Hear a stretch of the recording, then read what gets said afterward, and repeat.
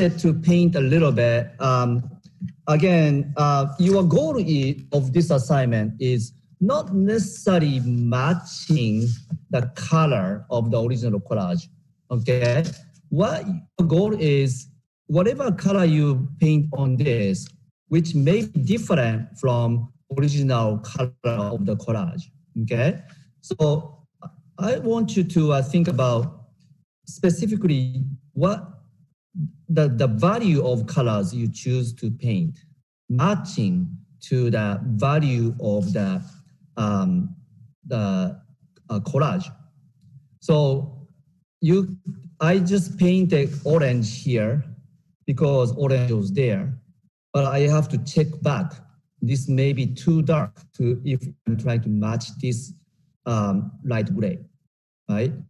And I painted green here, but maybe this green is a bit too light if I try to match this gray here, okay? So again, the colors are somehow, in a way, it's important, but ideally, importantly, value is matching between collage and painting. That's the ultimate goal for this assignment project too, okay? And that's very similar to a concept of final project 1, golden rectangle. You are matching between two paintings of your abstract image, and okay, so that's something you should be doing here. Okay, same concept. No matter what color you use, the gray, if you take grayscale photograph of this, it looks like similar to this. Okay, all right. So now there are a lot of questions about the colors. You still have to choose colors of one of the color schemes you studied.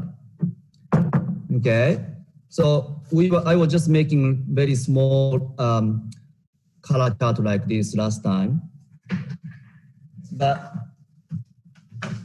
it's good to think about what color can make what at this point. All right, so you can think about colors, but also value of the colors, right?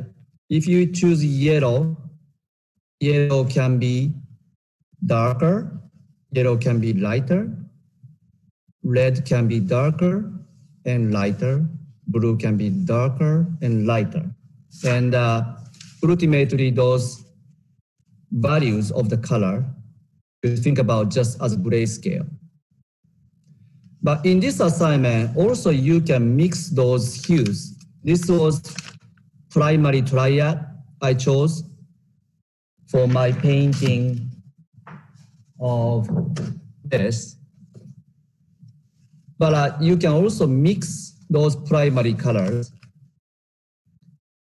That's how I made orange, by mixing yellow and red. So I'm making this. What happens if I mix yellow and red? I can make orange or red orange or yellow orange.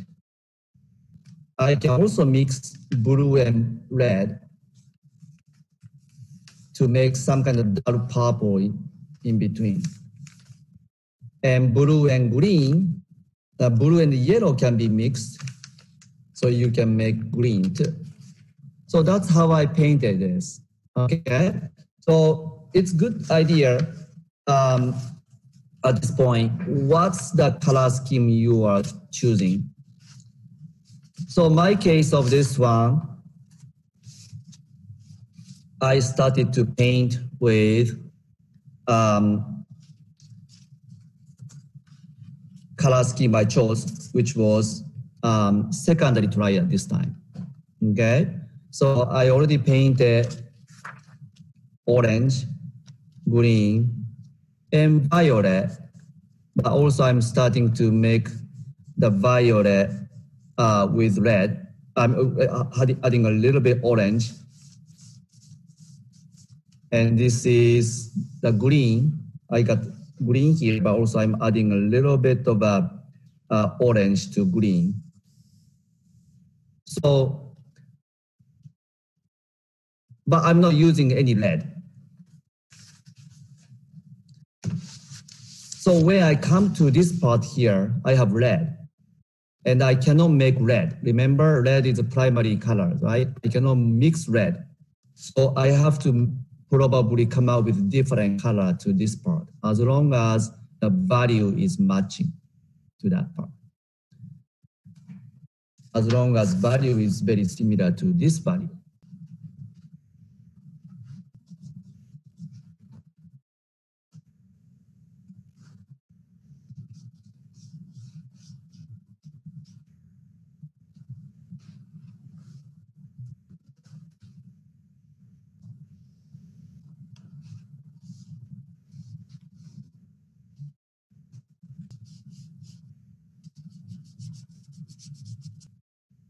I have this part here with basically white figure with letters. I could stay just white, but it can be a little boring if I have just white shape against white background. So maybe I can use very light orange to the background of the figure. This part, as long as it's very light.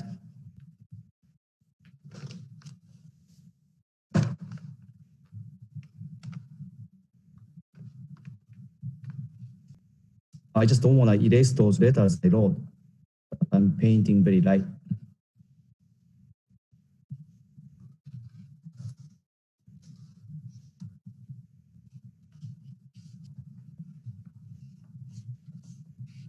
Okay. How can I approach to the skin for this person? Or I shouldn't care. Should I care about skin tone?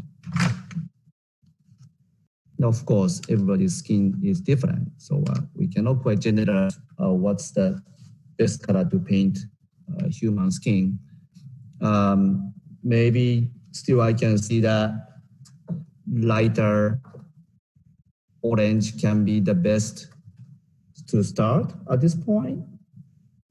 But if you have a freedom, you can make her to be green figure rather than real human figure. It can be like a person can be light green if you want to. It's really you have a freedom to choose different hue from original skin tone. Okay, as long as the value of the green is the choice of color is matching to the value of the original value of the collage. So let's say at this point, I can make the figure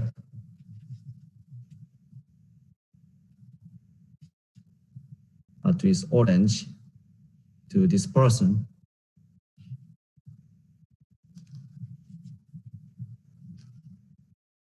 Including the hair.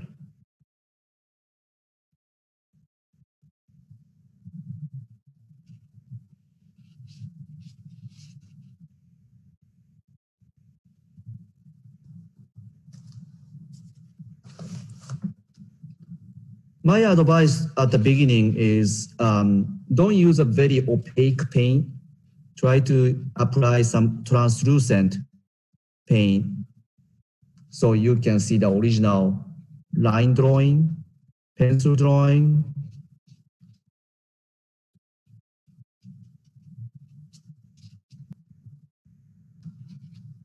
Maybe this person, this girl, doesn't have to be orange. Maybe she can have a little bit of more like a pink, but we don't have red. So in this case, maybe we can add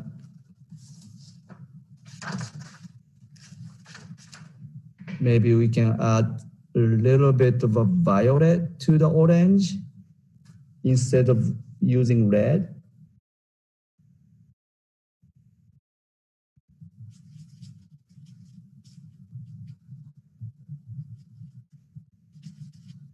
Plus white.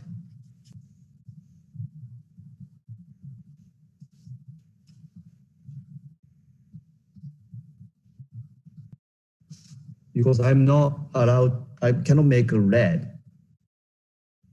I have to substitute with something.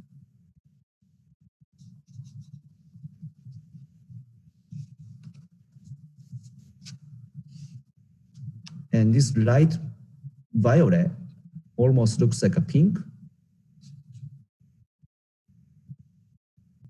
Shoot, I didn't do the hand of this person. Okay.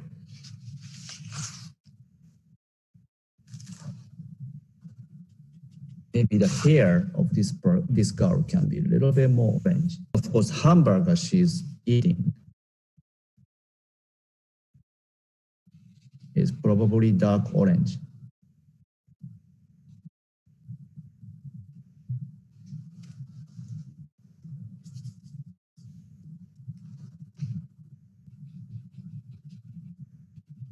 Okay. This guy here is totally grayscale. So shall I just do the black and white to make this grayscale here? Or I can mix some gray by mixing green and violet again. So probably I'm gonna do that instead of using black and white.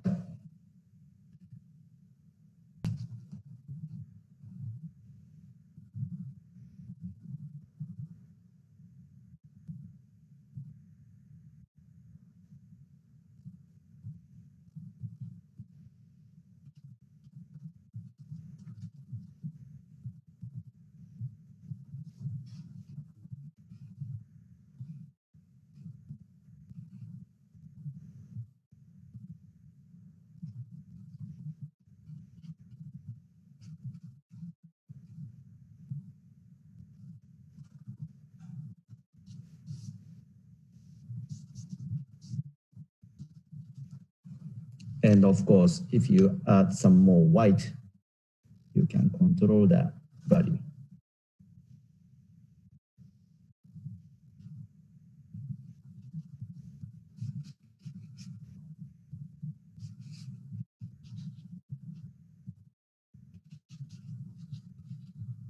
All right, it's very fast, not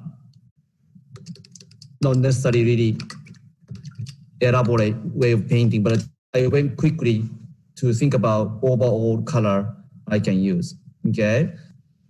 And think about what your colors can do by making simple value scale and intensity scale like this, okay? But doesn't have to be very elaborate. Just I don't want you to spend too much time. You don't have to make this one perfect. Just I want you to think about possibility.